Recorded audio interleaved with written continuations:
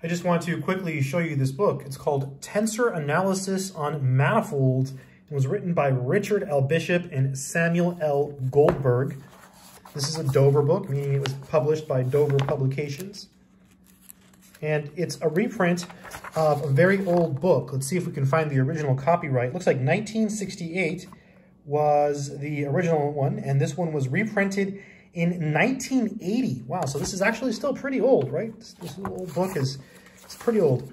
So let me show you the contents of this book so you see what it starts with. So chapter 0 is just like things that you kind of should know before reading this book, so it kind of throws them in there. And they talk about how, you don't necessarily need to go through all of that. You can, technically, as long as you have some familiarity with this, you could really jump into chapter 1 on manifolds.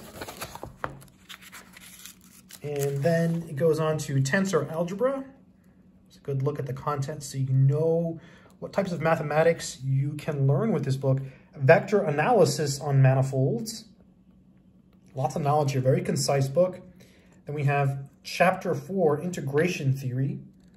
Chapter 5, we've got some Riemannian and semi-Riemannian manifolds. Physical application, chapter 6. And that's it. Then we have an index. So just an old school book.